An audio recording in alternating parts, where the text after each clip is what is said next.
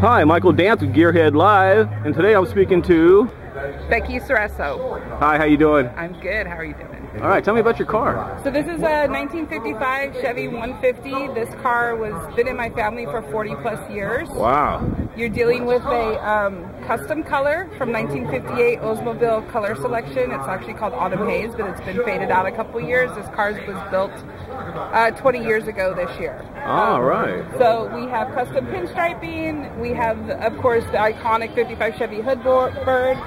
Come around, we have our two-piece American racing wheels with the BF Goodrich radial TAs, kind of give it a 60s race car look. We got classic. The rock guard. For some chrome, because the 150s did not have chrome. This car actually didn't even have a back seat in it. This is what's called a utility sedan. So it was only a 3-passenger. These windows here are stationary. They do not move. Really? So this is a very hot car in the summertime, and I do not have AC because I don't want to lose the performance on the motor. All right.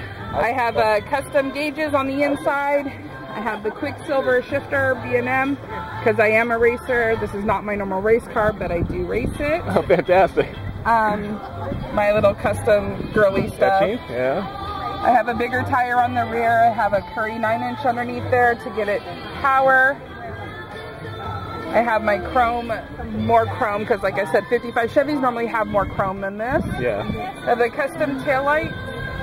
You sprayed it? Yeah. Custom third brake light. Yeah. Original 1962 license plate. 1962? Yes. That's a 1962 license plate. 1955 and 6 would have been gold and with black lettering. Right. Then we have some more pinstriping by Von Hot Rod. Come around to the beautiful lines, basically. It looks like it would. The basic car. We do have a Wimbledon white top to kind of give it that 50s look. Beautiful. The interior was custom built by my dad. Tuck and roll with peach accents. The car was actually a payback from a loan from my uncle. My uncle didn't pay my dad. My dad took the car and built it for me. This was a graduation present, 18th birthday present for me.